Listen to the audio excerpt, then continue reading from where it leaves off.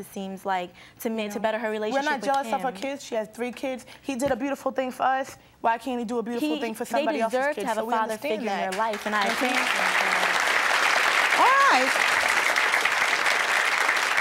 I would imagine for Jackie, this is going to be very difficult. Let's hear what John and his girlfriend, Jackie, have to say. John and Jackie, come on out.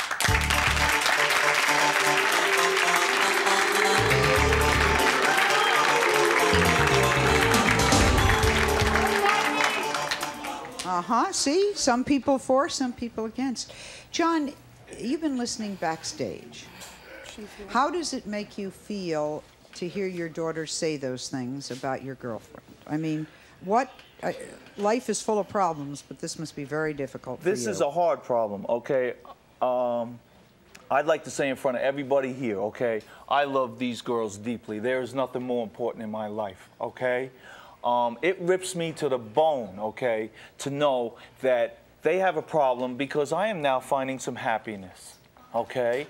I've made them both priority 1 in my life. Well, talk to your daughter. She's obviously. I've made you both priority 1. I've told this woman on the phone, and I've told you, I want nothing more than for you to be happy. So and it's wrong. You don't call, you don't write, you don't do anything anymore. That has nothing to do with her. No, Dad, why is it before she came along, you've had numerous girlfriends, and none of them have ever gotten in the way, but all of a sudden she comes along. This is my first serious relationship. But he loves us too, Jackie. Why can't he be with everybody? Why does it got to be all about you? He loves us too, and I don't understand why it's got to be all about her. No, but you stop showing that you love her. But it doesn't have to be all about her. Why can't it be about everybody? Not true. You stopped expressing love to us because of her. Not true. Well, did you stop before? So then you forgot the phone number, right? Not true. You forgot the address? Did you forget the address and the phone number and you forgot? Did you forget all that? I've got it. Well, then how can you she gonna sit up there and she gonna lie to me? Tell me on the phone, oh, I want John to spend Christmas with his kids. I want him to be in the house. But then you come up here and you telling me she says she don't want you there? But you you gotta answer the phone every 5 minutes to check in on her. All right, we can't all talk at once. Take it calmly. You told me. John, do you think the girls are just having a hard time adjusting to sharing you? They say it isn't that. Do you think it's that? I think they think they're going to get less from me because I now have someone else involved in my life. People don't think something without having it brought to them. And I'm not going to think something if I haven't seen anything. I think I have enough love within me that I can love them all. I don't see where there's a problem with that. Thank you. Why don't you show it then? Why don't you show it? It's easier. Words are easier than actions. You're all talking. You're all talking at once. Hold on. She called in. Yeah, but would I show up? All right, would I show up? Because you love Jack, of course. Jackie's got everything. Get something here. Wait a minute, guys. Hold on. You say it's not Jackie, then what's the reason why you stopped calling your daughters all of a sudden? Thank you. Why did everything stop? It never stopped. Did you tell? I was not there the whole time. Right. Did you tell your mother this? Yes. You did. And he said, it was a mistake. I didn't mean to touch her. Okay. All right. Now, let's hear, there's 2 sides to every story. Let's hear Chris's mom and her boyfriend. Judith and Ed, come on out.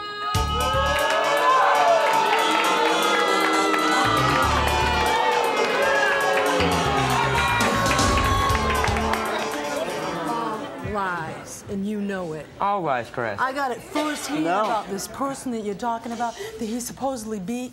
I talked to her mother-in-law on the phone before I got here, and he didn't touch her. So you telling Am all I his 50 of his friends are lying? Her address, and you go talk to No, I don't care about where nonsense out of is lying. Ex-wife. Beat his wife more than once, and I can prove that. He never touched her. This ain't about... No, it ain't. This is about you. I didn't do a thing, Chris. I would like to have you will do. I would like to have you tell me what you really got wrong with me. I never said he hasn't touched you. All this public and everything else. Tell me what's wrong with me. How do you know that? I've lived with him for 11 months. I know this guy. 11 months? What does that matter? What about...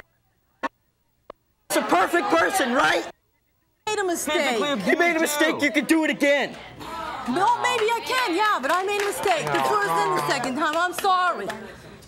But we do make mistakes. People can make mistakes, but I don't want to see you get hurt. Let me ask you. I'm not going to get hurt. Do you feel that he's too controlling? No. You do not feel that? No, Do you ever I love feel spending 24 hours a day with this man. He's a very loving, compassionate, caring person. You don't feel any fear of him hurting you in any way? No, he wouldn't hurt anybody. Okay. I Have you ever I would hurt? just mess around with a kid out there playing with her. I don't want to hurt nobody. I'm never going to hurt anybody. What about I'll tell the you thing what, at if he this- wants me to leave, I'll leave. No, but tell me about Okay. the thing at the... I love her enough for that, I'll leave. If she wants me to leave, and he wants me to leave, I'll leave. Tell me about the thing in the skating rink. No, I already talked to her girlfriend on the phone, and I asked her what if this happened. I said, look, I says, I'm not going to get mad at you or anything. I says, I'd like to know exactly what happened. She goes, the only thing I can think of is when we were lining up against the banister type thing, watching the skating ring. Chris was here, she was here, Ed was here, and I was here, and his arm was around me. And somehow she got the impression that he brushed her with her hand. His hand was on my shoulder. We was on roller skates, okay? You ever been roller skating? You get this pretty big thing, you roller skate around. Jeff, what do you think of this? I think This is your sister. It's pretty disgusting, for real. I mean, I don't have... she can live her own life, and, you know, her father can live his own life, but what bugs me the most is she is being neglected. You know, before my sister came along, you know, he'd come over, pick her up, take her out to eat, take her out shopping. You know, they just spend time together. And now, I mean... So it's the story that we heard at least twice before, that you feel that he is... I'm just scared he's going to get hurt, mainly, because I know how she is. She's sneaky. I have to clear up the... Do you mind if I bring her out? Because I want to clear up that she tried to kill her first husband. That's what we heard. That's what we've heard. Kenitha, will you come on out?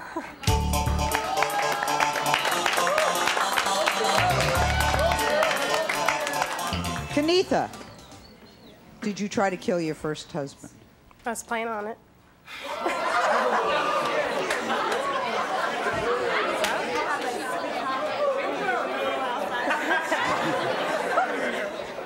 I've rarely had somebody come on television tell me they were planning on killing somebody. You want to tell me about it?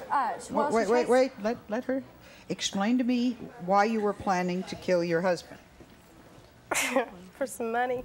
For some money? Yep. Can you explain what you mean by money? He has life insurance on him, so I was going to take it. She just married him for his money in the first place. She chased him with a butcher knife. I saw her chase him with a butcher knife before. So what's wrong with that? Wait. What's wrong with that? She's going to kill my dad. So? Kenitha, let me understand something. You married this man and you had an insurance policy, and you're telling me that you honestly planned on killing him? Yeah, but it backfired, so... How did it backfire? How did it backfire? Well, the two guys that I was going to have it done with by, the other guy had went off and said something to Jimmy, so it's not done. He ain't dead. He's in prison now. Next, who's in prison? Her ex-husband, the one that she... Why is he in prison if she tried to kill him? I have no idea. I have no idea. Kenitha, what are your feelings for her dad? I love him. I really do. Y'all can believe it or not, I do love him. There's 20-some-odd years difference, 28 There's years no difference. way she can love So, him. How could she I love lay him, in so bed? keep your mouth How could she shut, lay in bed okay? with an old I man am talking. old She's enough asking to me be a your question, dad. He so is shut old up. enough to be your dad. Oh, God.